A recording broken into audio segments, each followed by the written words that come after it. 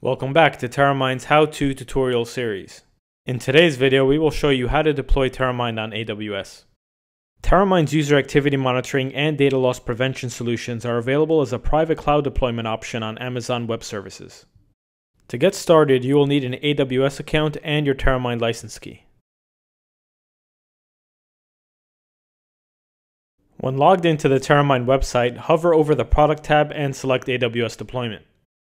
From there, click on the Check Out Teramind on Amazon Marketplace, which will redirect you to Teramind's deployment page on AWS. Once there, click the Continue to Subscribe button on the top right-hand side. Accept the terms, and then continue to configuration. You can choose the fulfillment option, software version, and region from this page. Be sure to select a region closest to you for better overall performance. Once you have made your selections, click Continue to Launch. On the Launch this software page, click on Choose Action and then select Launch through EC2. Once done, click Launch. Here we will need to select an instance type. While for this video we will select a T2 medium instance, Teramind recommends at least an M4 extra large for a typical deployment of up to 300 users. Once you have made your selection, click Review and Launch towards the bottom of the page. Review Instance Launch will show you all the details associated with your instance. Click Launch to accept the configurations and launch the instance. Once done, a window will pop up where you can choose an existing key pair or you can create a new key pair. From the first pull-down menu, select Create a new key pair and give it a name. Then select Download key pair and save the file in a secure place. Once done, click Launch. After a few seconds, the instance will be initialized.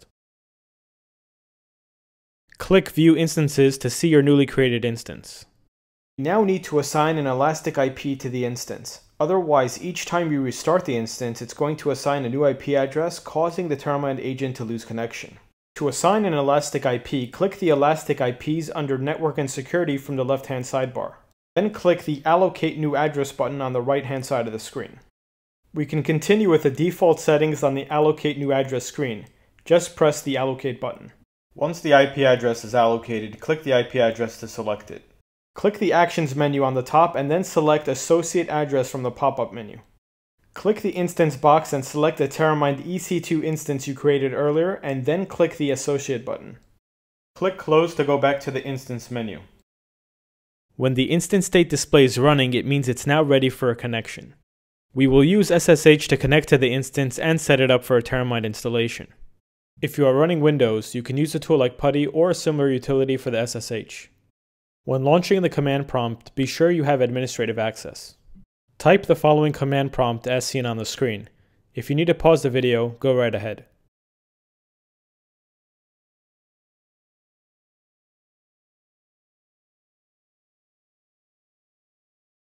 Once done, go back to the AWS homepage and copy the public hostname from your instance. Paste the hostname just after the @ symbol in the command prompt. The Teramind server will be ready in a few minutes and you'll be given options to assign a role for the host. But before we do that, we need to complete a couple of other steps. Keep this command window open as we will need it to finalize the setup at a later stage. Before we proceed any further with the setup process, we need to determine if we want to use external databases or storage with the instance.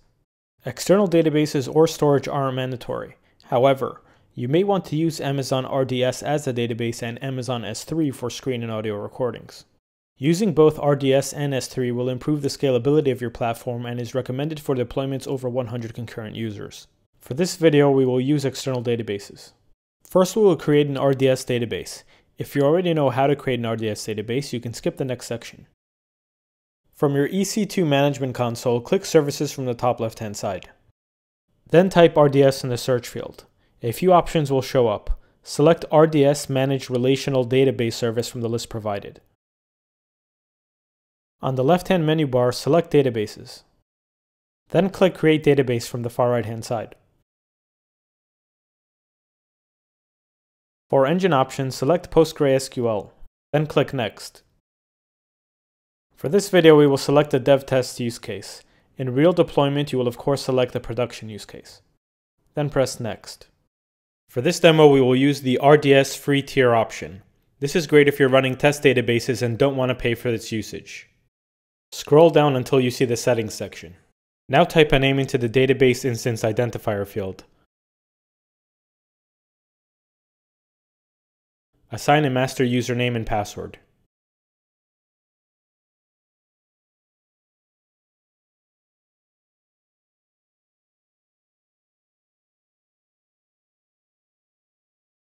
Here you can set up things like network and security, encryption, backup, and others. For this demo, we will leave them at their default settings. Now click Create Database. Once the instance is created, you will see a View Database Instant Details button. Click that. You will now see a summary of all your database details. Click the Databases link from the left tab to go to the list of databases. This will display the current status of the database under the Status column. Once it shows available, you are ready to use it. As mentioned before, Teramind doesn't need external databases and storage. However, Teramind uses file storage for screen recordings, and S3 is an efficient, secure, scalable, and redundant solution to store objects within AWS. AWS Identity and Access Management enables you to manage access to AWS services and resources securely. Using IAM, you can create and manage AWS users and groups and use permissions to allow and deny their access to AWS resources. Go to the Instances screen from your EC2 Management Console. Here we will create an Identity and Access Management or IAM profile that's required to access any AWS S3 service. If you know how to create an IAM, you can skip this section. Make sure you have selected the instance you want to use. Click Actions on top of the instance name. From the menu, select Instance Settings and then select Attach Replace IAM Role. Once there, click Create New IAM Role. Then click Create Role. Select the default AWS service as the trusted entity. Then click Next Permissions. From the list of permission policies, select the one named Amazon S3 Full Access. We will skip the optional tag screen and go to the Create Role screen. Let's give it a name and then click Create Role.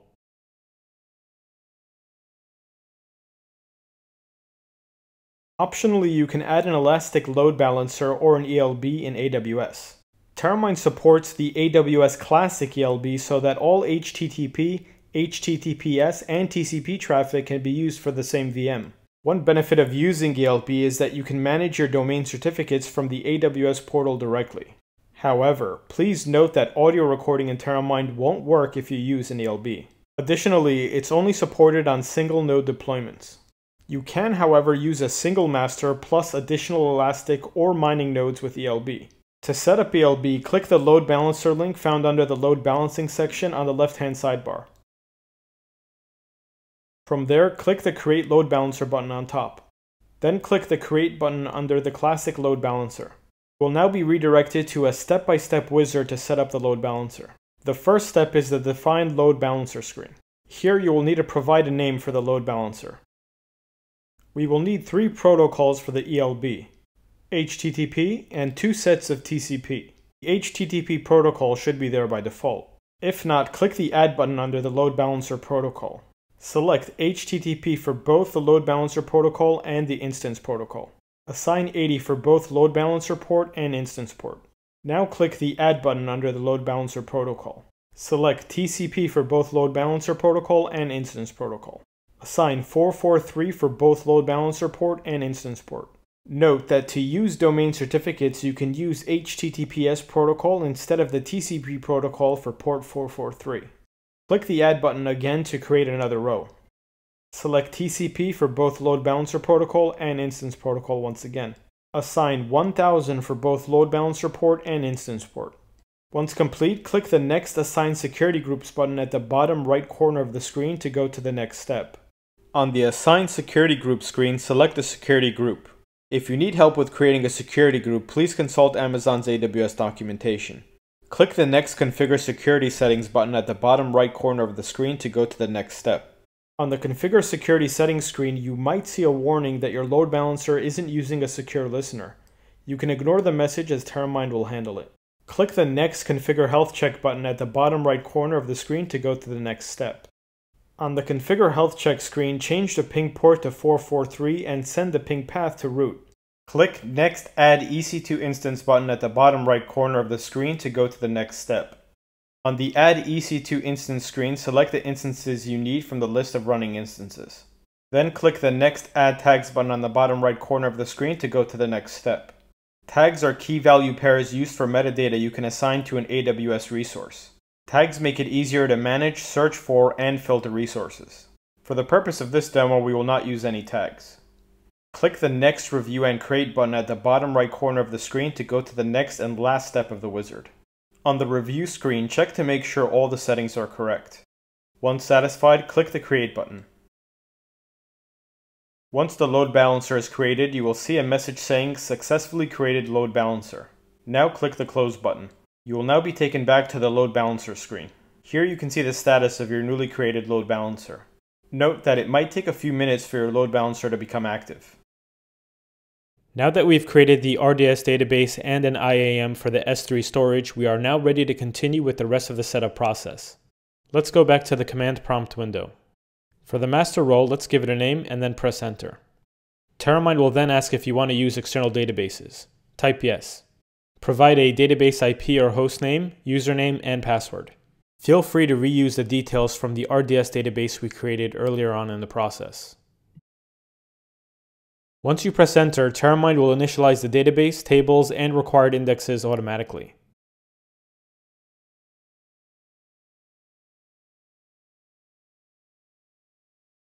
It will then ask you if you want to use S3 for storage. Go back to the EC2 Management Console and select your instance. Click Actions on top of the instance name. From the menu, select Instance Settings and then select Attach Replace IAM Role. Let's expand the IAM role pull-down menu and select the IAM you want to use for the S3. You can use the IAM we created earlier on in the process. Click Apply and then Close to assign the IAM to the instance. Let's go back to the command prompt window once again. Type yes to the Use S3 for storing data prompt and then press enter.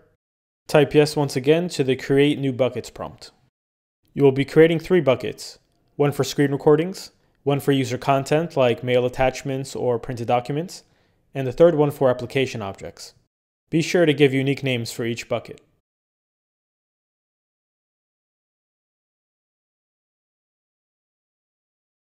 This will conclude the initial configuration of Teramind. You will now be presented with an HTTPS link. Click this link to continue with the rest of the Teramind configuration process. If you haven't assigned an SSL certificate, you may be prompted with a warning message. Most browsers will allow you to continue with an override action. If you are using Google Chrome, click the advanced link on the page and then select the Proceed to option. You should now see the Teramind welcome screen. Select your language and time zone and then click Continue. Next, you will be required to set up an email and a password to be used for the admin account. Click Continue once done. Now you will need to provide the license key. You can locate your license key from the Teramind portal.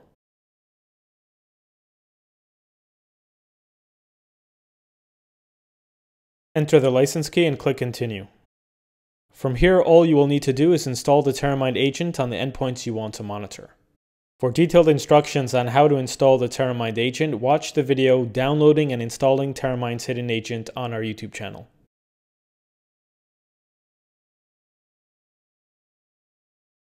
OCR requires 2 nodes in addition to a master node. Let's start by creating the master virtual machine as usual. Then create 2 additional virtual machines. The first node will store the OCR videos. In Teramind, we will refer to it as TeraCV. The second node is for the OCR database. In Teramind, we will refer to it as Elastic. When creating the 2 virtual machines, make sure they are in the same security group as the master node. This will ensure that all 3 nodes will be able to communicate with one another. Once the virtual machines are created, we will use SSH to connect to the 2 instances and then set them up for the OCR. If you are on Windows, you can use a tool like PuTTY or a similar utility for the SSH. Let's start by setting up the TeraCV node. Launch the command prompt and make sure you have administrative access. Type the following command in the command prompt. If you need to pause the video, go right ahead. Now go to your AWS portal. From the Instances page, copy the public DNS IPv4 address for the TeraCV instance. Paste the address just after the @ symbol in the command prompt. If prompted to confirm your connection, enter yes. When asked, type in TeraCV at the role master prompt. Now go back to your AWS portal. From the Instances page, select the master instance. At the bottom of the screen, you will notice a description panel is shown. Copy or write down the private IP. On the command prompt window, type or paste this private IP address at the Enter Master Address prompt. It will take a few minutes for Teramind to set up the TeraCV node. Next, we will set up the Elastic node following the same steps. Type the following command in the command prompt. If you need to pause the video, go right ahead. Now go to your AWS portal. From the Instances page, copy the public DNS IPv4 address for the Elastic instance. Paste the address just after the @ symbol in the command prompt. If prompted to confirm your connection, enter yes. When asked, enter Elastic as the role master prompt. Now go back to your AWS portal. From the Instances page, select the master instance. At the bottom of the screen, you will notice a description panel is shown. Copy or write down the private IP. On the command prompt window, type or paste this private IP address at the Enter Master Address prompt. It will take a few minutes for Teramind to set up the Elastic node. As the final step in the OCR setup process, we will need to approve these two nodes in the Teramind dashboard of the main master server. Log into the Teramind dashboard for your master server. Click the cogwheel near the top right corner of the dashboard. Select Settings. Now click the Server Management tab. Under the Nodes section, you will notice the Screen Mining node and the Screen Mining Database node. Approve both nodes by clicking the Approve buttons. You are now all set up for the OCR reporting. If you enjoyed this video, click on the subscribe button below to view other tutorials from the Teramind YouTube channel.